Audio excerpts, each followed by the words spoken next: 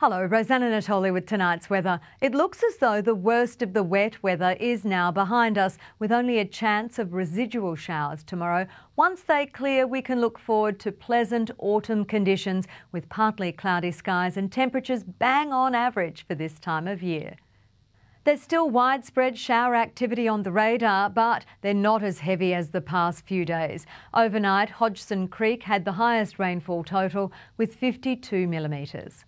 Temperatures today across the Darling Downs. Toowoomba had a range of 15 to 20 degrees. Warwick and Dalby both reached a top of 24 this afternoon. To the satellite loop, and we're still seeing plenty of heavy cloud right across the southeast, linked with a low and associated trough which has now moved offshore. Skies are much clearer up north with only patchy cloud through for central Queensland. On today's chart, the low has shifted offshore and rainfall is easing, and that is as the brunt of that activity shifts into New South Wales. Meanwhile, a high in the Bight extends a ridge, and that is happening up into central and north Queensland. It's very weak, but it's enough to bring clear sunny skies. On tomorrow's chart, much the same as today, with further easing of wet weather across the southeast and calm, stable conditions set to continue further north. So now to the latest from the Bureau.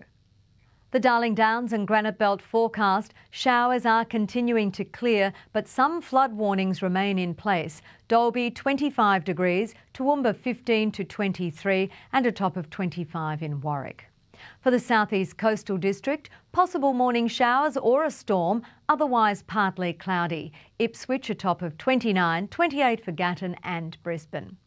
Looking ahead for Toowoomba, showers should hopefully clear from tomorrow afternoon. Once they do, we're in for partly cloudy conditions.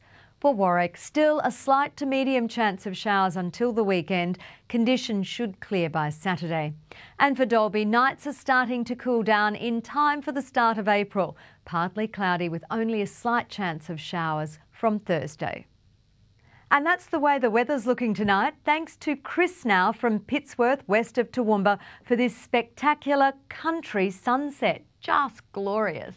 Don't forget to keep on sending me your favourite shots. Bye for now. Lovely, thanks for that, Rosanna.